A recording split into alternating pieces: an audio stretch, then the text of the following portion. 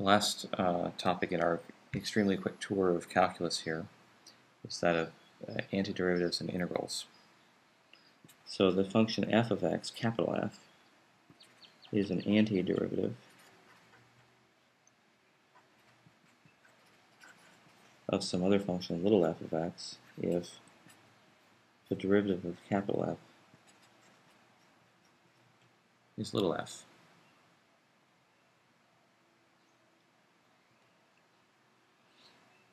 You might also see the notation of the integral sign, but it's important to note that this is called an indefinite integral.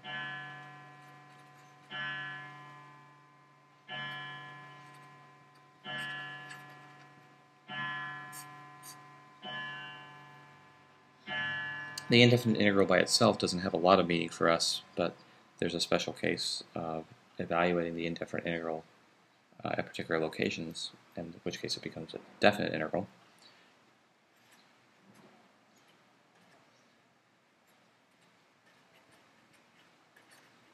And we use this notation.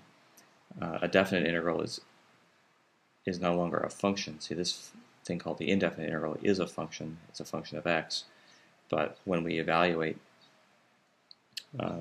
this indefinite integral at a pair of locations, xa and xb,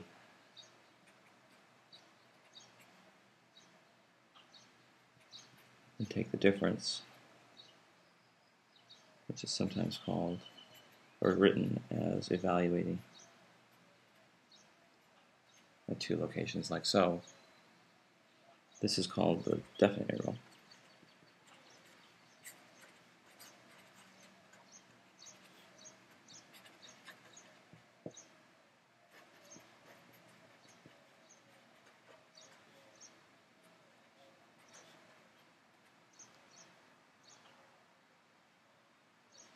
It has an interesting interpretation if we were to draw a graph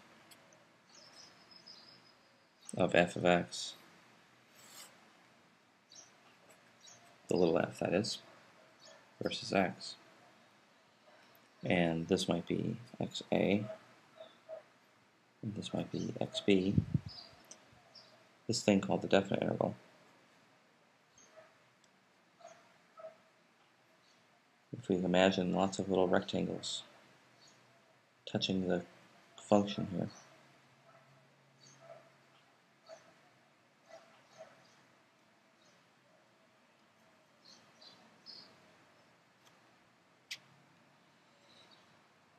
this thing called the definite integral is essentially the area under this curve of all those little rectangles, but taken with each of these things having a little width delta x to them, it's the limit as x goes to 0 of a very large sum of these the areas of each of these little rectangles.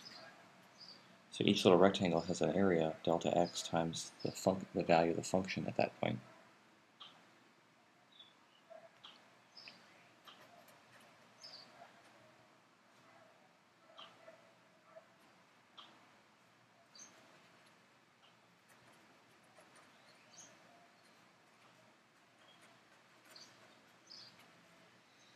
And if we sum up the values of the function at each of these little x sub i's, 1, 2, 3, 4, 5, and so on up to a very big number, capital N, then we've calculated the area of each of these little rectangles, which approximates the area under this curve as this width of these little rectangles goes to 0. In other words, we make more and more little rectangles because we have to make each one a little bit narrow. So sometimes it's useful for us to calculate the area under a curve like this.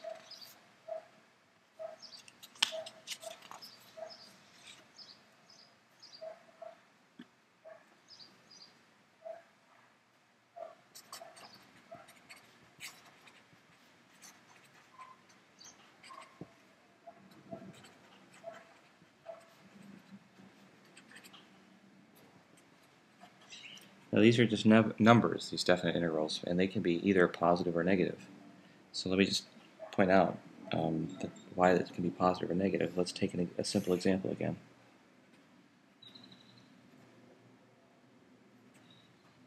Let's take the sine function.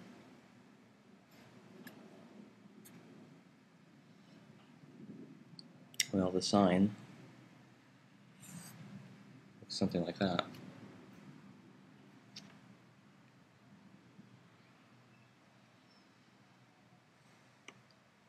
And if we start drawing these little rectangles,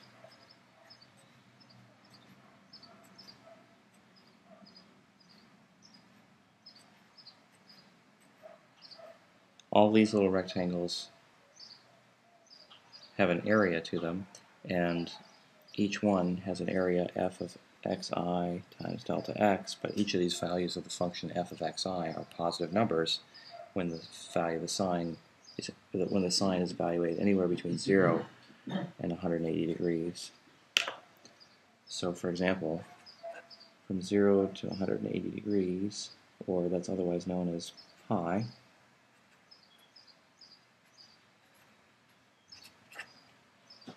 that interval will be greater than 0. But if you were to evaluate the interval from pi to 2 pi of sine of x dx, that number would be less than 0, because each of these little rectangles here